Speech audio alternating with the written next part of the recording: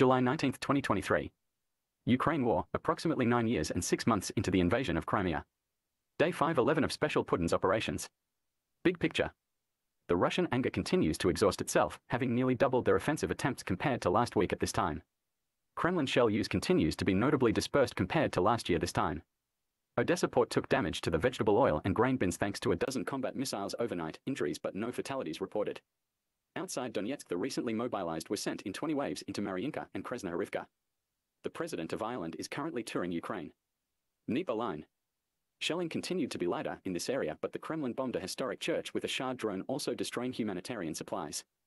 The attack has fatally wounded one. Zaporizhzhya Front. Heavy fighting continues immediately west of the Morkioli. At the town of Malinsa on the Dnieper Valley, south of Kamyansk, the Ukrainians appear to have made entry to some of the residential outskirts below the bluff. East Front, Donetsk. At least 20 different ground assaults were attempted at the cities of Mariinka and Krasnohorivka by the Kremlin over the last 36 hours. As of last report, all of them were repelled. Bakhmut Area. Ukraine continues to make attacks both north and south of the city over the last 24 hours. After the numerous attempts to attack yesterday, the Russians have so far not been reported as having made further attempts in the last 18 hours. Oskil border front. Fighting here has exposed the advantage of good intelligence and information control.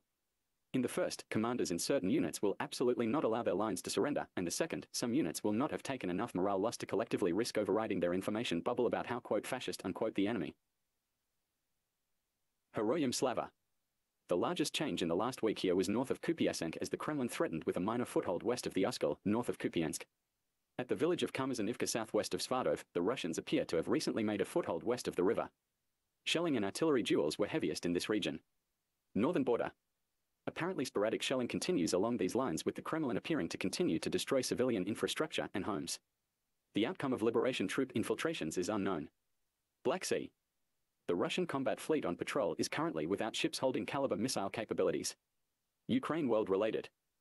Ireland's president is in Ukraine and has announced Ireland will be donating €5 million as a donation to the Ukrainian Red Cross and the UN's Reconstruction Fund.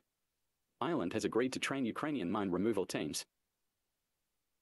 Poland exposed a small group of Kremlin spies tasked with derailing trains. Turkey is attempting to temper expectations on any grain shipments. Russia is using random Kremlin internet mouthpieces to recruit for the SMO. Croatia has made the offer Ukraine may use their numerous ports. We aim to bring more. Like and subscribe.